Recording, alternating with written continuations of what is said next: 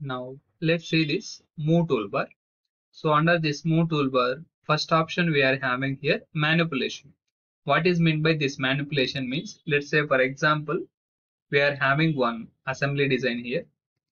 Now after making assembly design, just I wanted to move this part from one place to another place.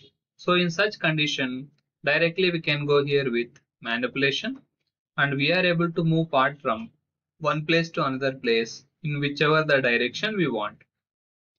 So for example, if I click on X, we are able to move the part only with reference to X direction. So if you want with reference to Y, we are able to move with reference to Y or else Z.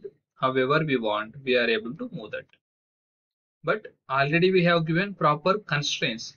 After moving wherever we want, once if I make it here update, it will come to that proper position where we have given relations. Now here I think dimension is not there. So just if I click here offset constraint between this to this with a distance of some 120, and if I make it update properly, it will come back to original position. Manipulation. So we are able to move x and y direction at a time, or yz direction or xz direction. However we want, we are able to move and we are able to rotate also like this.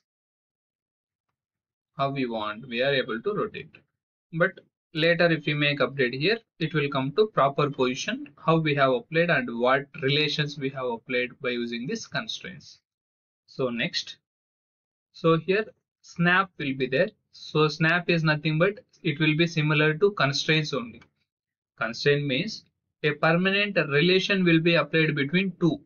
But here snap is nothing but just we will be able to see if we make relation between this face to this face, how it will be represented. So just I'll make here update. We need here snap between this to this.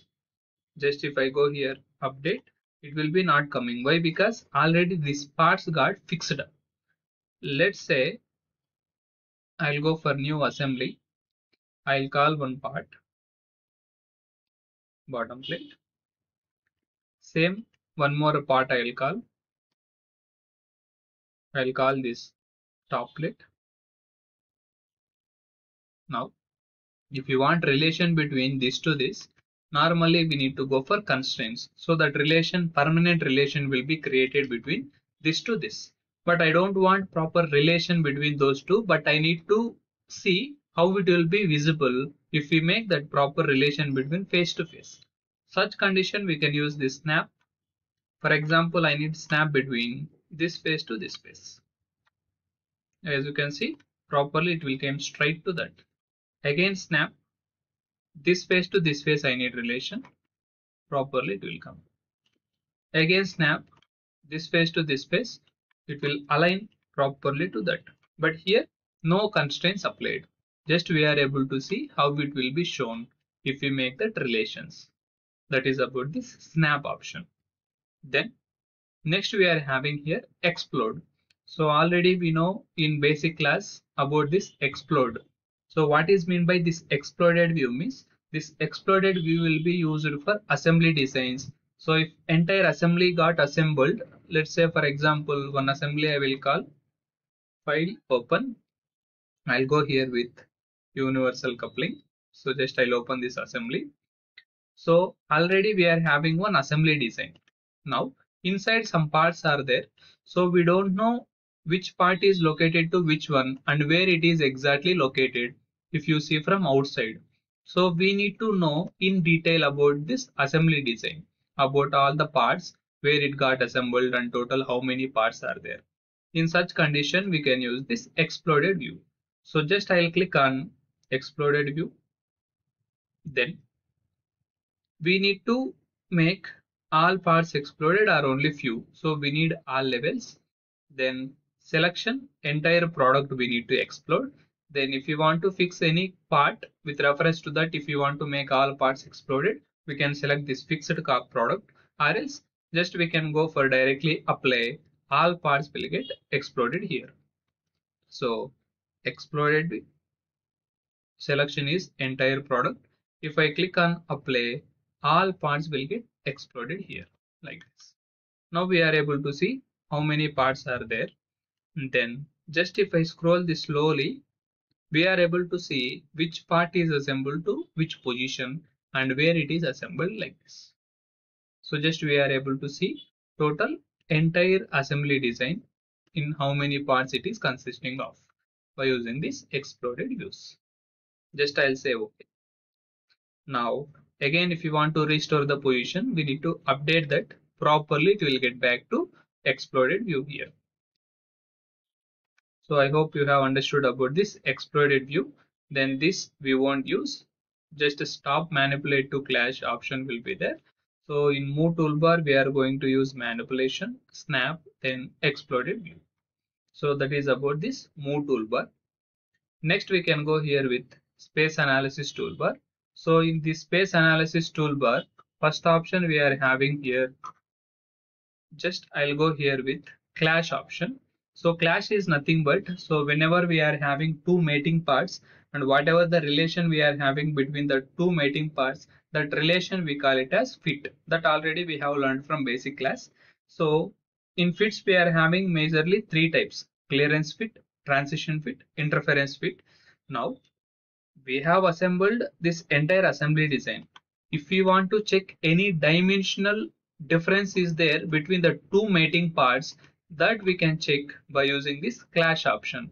Now, for example, the center part hole is there and that diameter is equal to this bolt diameter or not. If you want to check that, so just we can go here with clash. Relation between two mating parts or dimensional difference between two mating parts. If you want to check, just we can click on clash. Then we are able to select either we want to check clearance, contact or clash. All three fits are only contact plus clash. Here clearance is same. Contact is nothing but transition fit. Diameter of the shaft will be equal to diameter of the hole. Then clash is nothing but interference fit. It means diameter of the shaft will be greater than the diameter of the hole. If we try to insert that, it won't go inside. We will get negative value. That we are able to specify as clash here. For example, I need to check all three. Then we need to check between all components or only selecting components. For example, I need to check between two, between this to this. Clash. I need to check all relations between only two selections. First selection is this. First one is this. Second part is this. Relation between these two I need to check. If I go for a play, here it is showing contact. It means properly this whole diameter is equal to the shaft diameter. We are not having any positive gap or negative gap here. Just a clash, I'll go all relations I want between all components. If I go for a play, here we are getting clash. So we are having clash between this part and this part. So like that we are able to see we are having here dimensional interaction between these two components. Like that we can check dimensional difference between mating parts. So if we are getting clash, again we need to go for part designs and we need to check the dimensions properly and we need to make again reassemble of this assembly design. Then next we are having here sectioning. So in part design, if you want to see any section view, we will be having dynamic sectioning. Same similar to that, here we are having here sectioning to see section view of assembly design. Just the sectioning we can click and a separate preview pane we will get here like this. If you want to make side by side arrangement, just you can go for window. We can make it here horizontally or vertically. I'll make here tile vertical. Now, if I move this cutting plane, if we make cut section exactly at that position, so this is the shape we are able to get. Like that we are able to manage. And we are able to rotate the cutting plane like this. However we want, we can change. Or else we are able to use this volume cut also. Means here only we are able to see the section view. Like however I will move this cutting plane, we will be able to see here itself and here also in separate pane. Then positioning. Either we need to make cut section with reference to x direction like this, or y direction like this, or z direction. So however we want, we are able to check. Then result also separately we can save this only sectional view.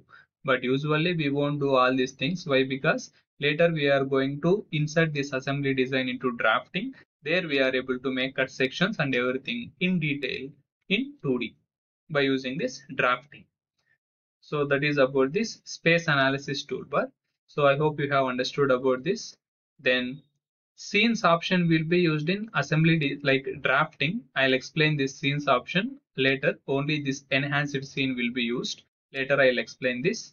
Then next we are having here one catalog browser. So what is meant by this catalog browser means some standard mechanical parts with proper standard dimensions will be available under this catalog browser. Let's say for example bolt and nut or washers or the split pins. So these are regularly used in our mechanical designs. So again and again there is no need to create that particular parts.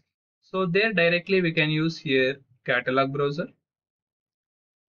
and you are able to select standard with which standard you want. Either you want ISO standard or US standard, JS standards or EN standards. For example, I need ISO standards. Then under ISO standard, what we want, bolts, nuts, keys, whatever we want, we can select. For example, I need bolts. Again, in that bolts with the grades, it will be specified. For example, hexagonal headed bolt. Then which size we want, we are able to select here. So here n number of default standard sizes will be there. As you can see, up to M64 we are having here bolts. For example, I need here M10 bolt. Again in M10 we are having different variations. So here length will get varied. So for example, I need here M10 which is having length of 100. If you want to open this part into assembly, just you can double click on that. Like automatically it will get reflect back to assembly design. Just I'll say okay. Just you can close this. Now this bolt can be used for assembly design. For example, I need relation between this axis to this axis. Like this, we can apply relations and we can use. Not only this bolt, whatever we wanted, we can use here. Like keys, nuts, washers, screws, whatever we want, we can just directly call into assembly and we can use this by using this catalog browser. So I hope you have understood about these assembly options. Thanks for watching. Keep supporting. If you feel this video is informative and my explanation is good, please like the video. And if you want any improvements from my side, please let me know in comment box. And please share to your friends to whom it will be useful. Thank you so much.